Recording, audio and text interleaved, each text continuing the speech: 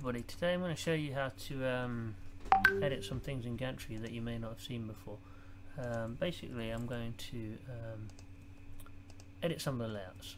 So in Gantry themes you'll see there's layouts, and you might think to yourself, how do I add another section? This is navigation, this is hero, sidebars, mains, pre-footers, footers.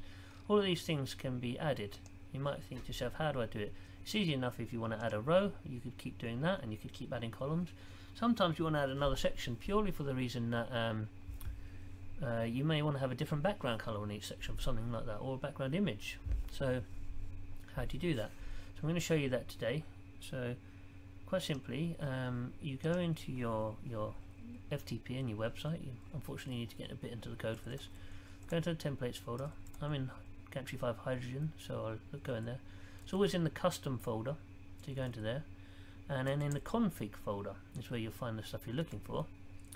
And now you'll see a variety of folders. You'll see some numbered ones, and you'll see an error, an offline, body only, and a default one. I'll just show you what they mean. So first of all, the default one, it's the base outline. That's what you're editing in that one. So if you need to add anything to your base outline, you do it in the default folder. And then you can see at the bottom here we've got body only, error, and offline. So if I go back to my FTP, you can see body, error, offline, and default is the base, as I just said. Now next thing is these other numbers, 116, 117, 120. Don't know what they mean necessarily. So if you go into your outlines, so it's in the top right in the menu there, and you'll see that this one ID is default, which gave me a clue as to where the folder was, and this one's ID is 120, and this one's 116, and this one's 117.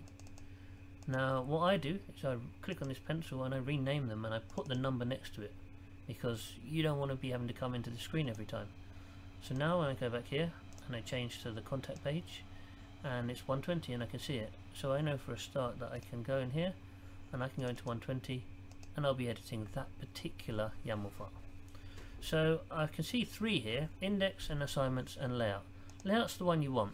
You can ignore the other two for now, that's for another tutorial. I'll edit it, show you in my editor.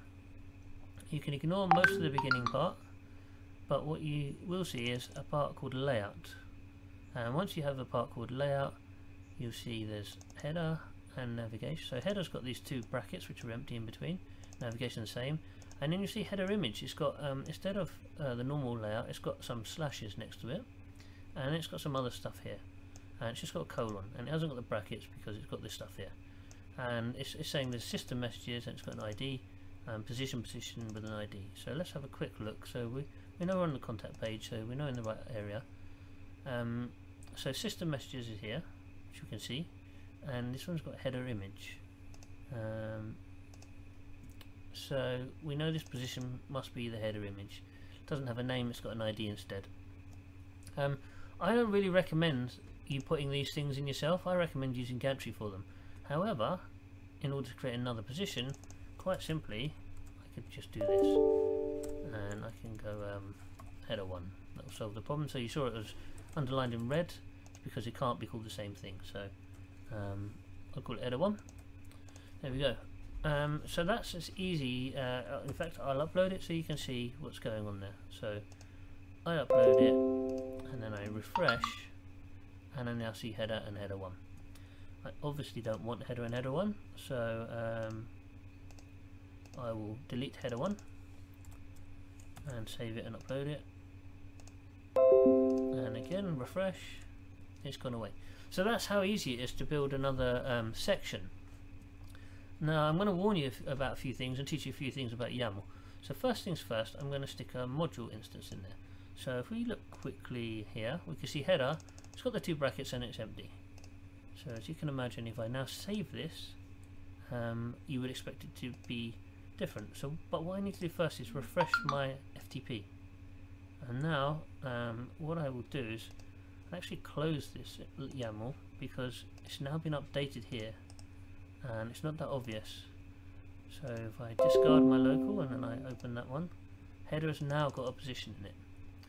Now it's really easy for me to have accidentally downloaded this file. I open it here, I make my changes, I just remove the position to make it a simple change.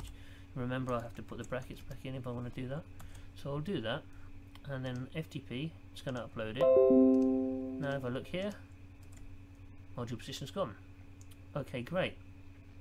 However, now I add in another module position here and I save it, and now we've got a problem, because on my local one I do not have that, and on my remote one has changed. So if I upload my local one now, I will update the Gantry. So if I now look here, I've got the module position, my local one doesn't have it. Right, so as an example now, I'll upload the local one because I forgot that I've done some changes, and here we go. Don't need that. It's there and it's gone. So the message I'm giving to you here is you could end up doing a load of work here. Like I could be, I'll put in a module position, I'll put in another one, let's get it the perfect size, I've resized it, and then I've done this, that, the other, I've created a row, and then I've added another module position, I've saved it, I've done all this work and I think it looks great, and suddenly I accidentally upload my local one, everything will be gone because it's all controlled by this YAML file. You don't need to know what YAML means, it's just a configuration file, and that's all you need to know. What I tend to do is not download them at all, just in case I'm tempted to work on the local one, which I know will not be the same as the remote one. So if I am going to do that, I always download first, but I normally work on the live one. In this case, normally I would download files to local and work there, but in this case I wouldn't. I'll just talk you through a bit more about the stuff that's here. So when you get down to this side, you get to the structure. This is just telling you stuff like it's a section and blah blah blah blah, but it gives you some other stuff here, and there's sometimes some attributes. So this one, like boxed, is there for header image, and it's not there for navigation, right? So I'll show you what it does. If I go to the navigation, and it's inheriting from the base, let's go back to the base.